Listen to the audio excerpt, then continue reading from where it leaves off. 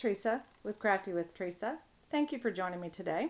Well, welcome to my next Frugal Friday video series. First, I want to say welcome. I have some new subscribers. Thank you so much for being here. For everyone else that has stuck with me, thank you also. I appreciate all of you so much. Today I was working on my Patriotic cards and realized I didn't really have a flag. So I wanted to make a masculine card and put a flag in the bed of the truck. The person I'm giving it to has a birthday in July around Independence Day. So if you've been with me, you know I like to experiment. So this video will be about using what you have to create that flag. These videos are usually short and sweet, so let's see how we do. Take a look and let me know what you think. Hopefully this will give you ideas and inspiration. Now, let's get to crafting. I have several ways I'm going to actually try to create the red stripes. First, you'll see that I'm actually going to just basically take some white cardstock, put some Versamark ink on it, add some red glitter, embossing powder, heat set that, and that would be one way to make the red stripes.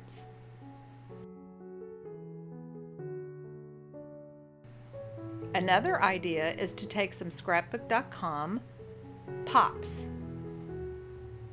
As you'll see here, it took me several tries to get the waves that I wanted, so I just didn't give up.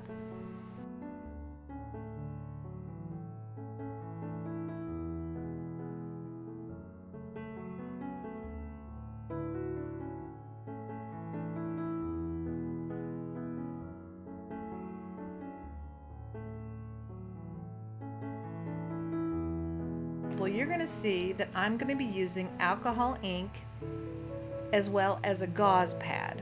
Now in this case I'm using the Tim Holtz gauze pads, but you can actually use a gauze pad that you have in your house in your first aid kit. I just happen to have the Tim Holtz pads here.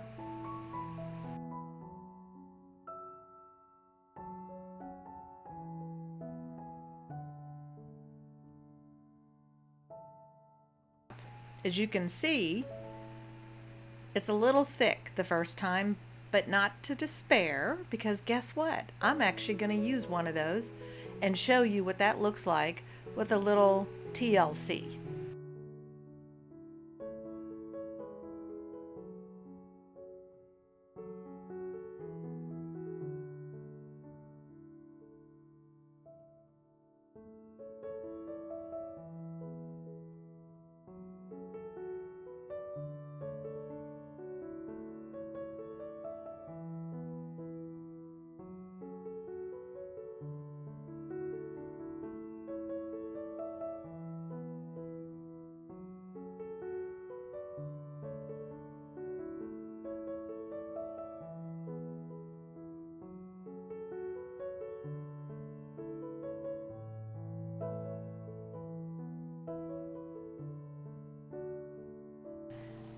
And last but not least, I grabbed a rubber band and I took it, I added it to some alcohol ink, pressed on it, and then drug it across the paper. That again took a couple tries, but I really liked the final product here.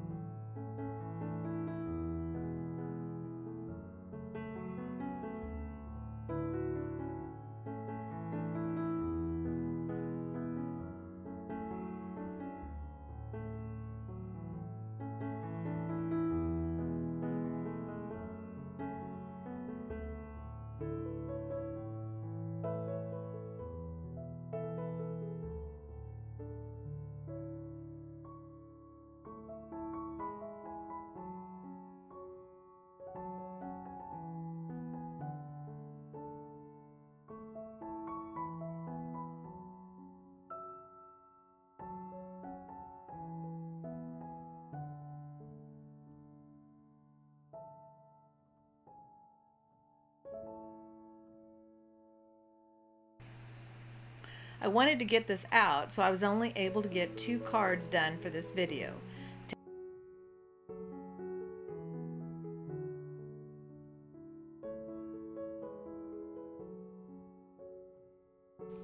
As always, if you haven't already subscribed, I would love for you to subscribe and like my videos.